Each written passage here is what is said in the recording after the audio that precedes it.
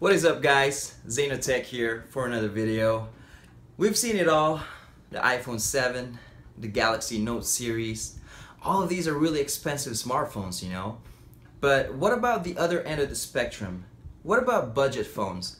People who want really good quality phones for a lesser price. And there's one problem with this market. There's too many of these budget phones that you see at Walmart, Target, and Best Buy. And this video will show you that I think I may have found just the one. So today's video, we'll be reviewing and unboxing the Alcatel OneTouch Pixi Glory 4G LTE smartphone from Straight Talk Wireless. Let's check it out.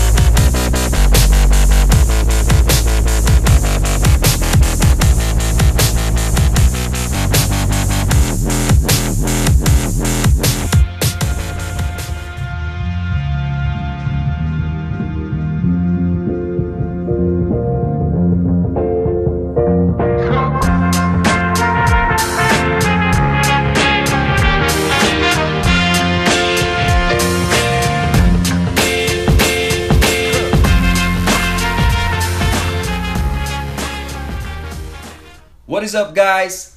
Tech here for an unboxing video and a phone review of the Alcatel OneTouch Pixi Glory 4G LTE smartphone from Straight Talk Wireless. I got this at Walmart for $49.99 plus tax. And if you ask me, it's not a bad looking phone. It's got a 5.5-inch display, which is fairly big. It's almost about the same size as the iPhone 6s Plus. And you know, it's got 720p display, which is pretty decent. I mean, for $49.99, that's what you're gonna get basically, but it's fairly nice. One of the good things I like about this phone, it's got that rear autofocus shooter. It's pretty rare these days that you can find a budget phone that has a rear facing camera that has autofocus, so you can take better and clearer photos. Let me open this up real quick, and while I'm opening this up, let me show you the specs.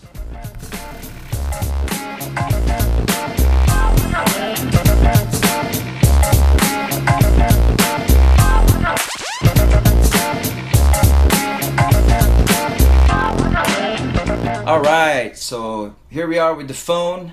The packaging is okay for a budget phone. Of course, you're not gonna get that much. Hello.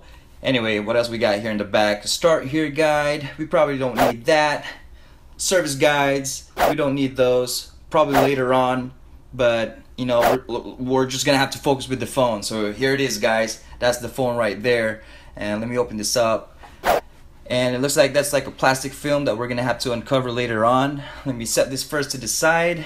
Let's see what else we got. But actually, let me show you the phone real quick. Let me show you the back. As you can see, it's got a 2500 milliamp hour battery, but it's non-removable. Let me tell you right now, if it's dead, it's dead. So that's the micro SD card slot, camera and flash, and on the right you see your micro SIM card slot. And let me set the front. Let me peel this off real quick. There we go. So you can see, nice and big 5.5-inch display. And as you can see on the bottom, the home button, I believe that's a capacitive home button. It's not a physical button or anything like that. So let me set that to the side. Let's see what else we got here in the box. That looks like the back cover. I don't know why they put it separately, but who knows, right? And let's just, what else we got here? Quick start guide. We probably don't need that. And that's it, guys. No headphones or anything. That's all you're gonna get. Let's see what we got here is a micro USB cable for syncing and charging your phone. And of course, you're gonna get a power brick, a power adapter, whatever you want to call it. I got a bunch of these at home. Sometimes I don't even open up whenever I buy something new, I don't even open up the USB power adapter. I just use the existing ones I have in my home.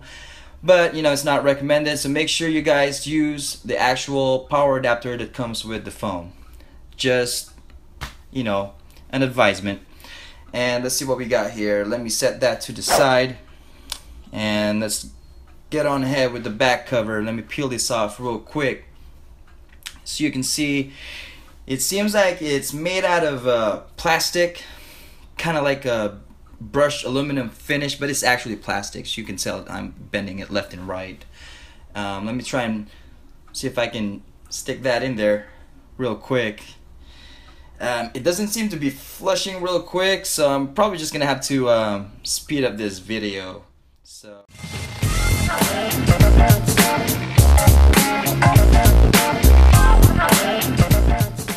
alright guys, that took me some time to get it in there. Just letting you know right now, if you buy this phone, it's gonna take some time to get that back cover in there. That's your earpiece right there, front facing camera. On the bottom you get your capacitive home button. On the right hand side you got your power button, volume rocker right there. On the top you got your headphone jack on that side, and then on the left side you got your microphone, and then nothing on the left hand side, and you have a secondary microphone so you can hear your neighbors chatter about you. Also you got your micro USB port for charging. On the back you got your speaker grill, camera, flash, and on the bottom you get your Alcatel OneTouch logo right there. And that's it guys, that's the phone. Let me see if I can boot this up real quick and see how long it takes.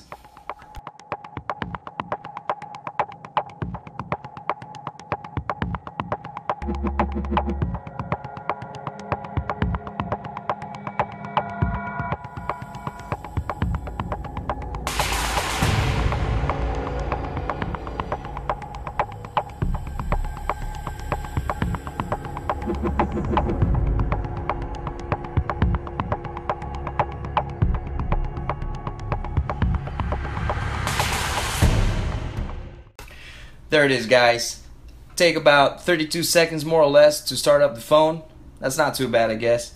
And as you can see from this phone, from the lock screen itself, they do have some different elements from their custom UI, but it's mostly look like it's stock Android. Granted, it's only 1 GB of RAM. I think it's a good approach for them to just put basically stock Android and then some little itty bitty differences or modifications that they put on this phone, because if they put like a really heavy skin on this phone, man, it's gonna suck like real bad. Let's see what else we got here. As you can see on the bottom, you have your capacitive buttons. They actually illuminate the back button and the multitasking button on the right, which is not bad. It's pretty cool. Let's see what else we got here. This is actually running on Android 5.1 Lollipop. I think there's gonna be an update soon. It does have it says software update on the top, which is pretty good I guess. So maybe it's just a matter of time. They're gonna put 6.0 Marshmallow and they'll push it out there so you can enjoy the benefits of having Android 6.0. And let's see what else we got here. Like I said, battery sucks because it's non-removable.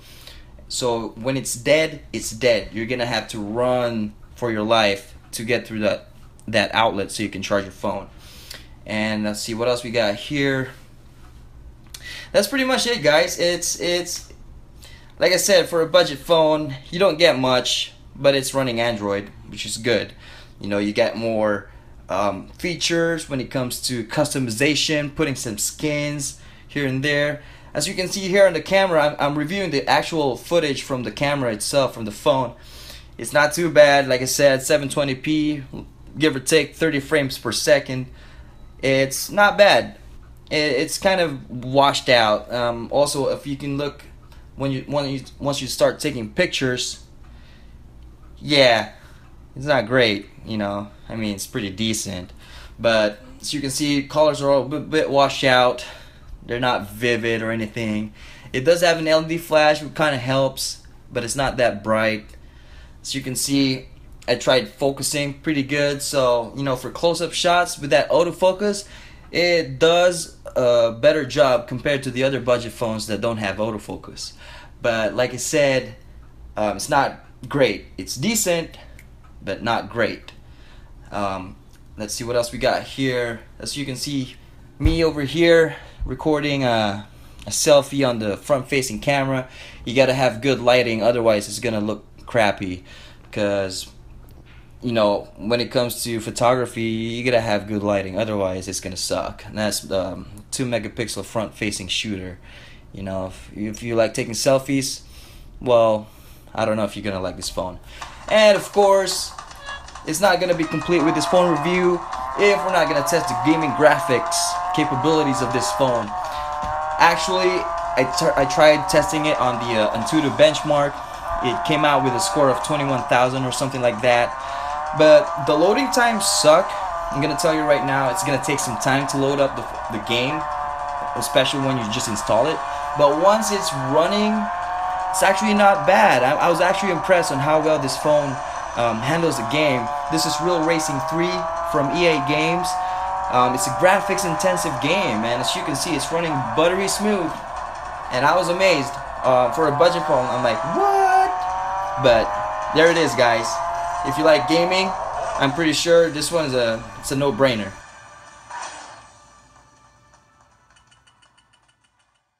So there you have it, guys. That's my review for the Alcatel OneTouch Pixi Glory 4G LTE smartphone from Straight Talk Wireless. And one of the good things that I like about this phone is, besides having an autofocus camera, it also has good gaming graphics, and it's got that 5.5-inch big screen display. So if you're into gaming and like watching HD content on a big screen device, I believe this phone is for you. But then again, it's personal preference. But one of the things that I don't like about this phone is it only has 8 GB of storage. Especially nowadays, all the content are like really big files, so you're gonna have that storage, that expandable storage. So good thing it's got a micro SD card slot, so you can put maximum of 32 GB for your micro SD card expansion slot. Thank you guys for watching. If you have any questions, comments, just hit the comment section on the bottom. Other than that, if you like this video, hit subscribe, and thank you for watching. Peace.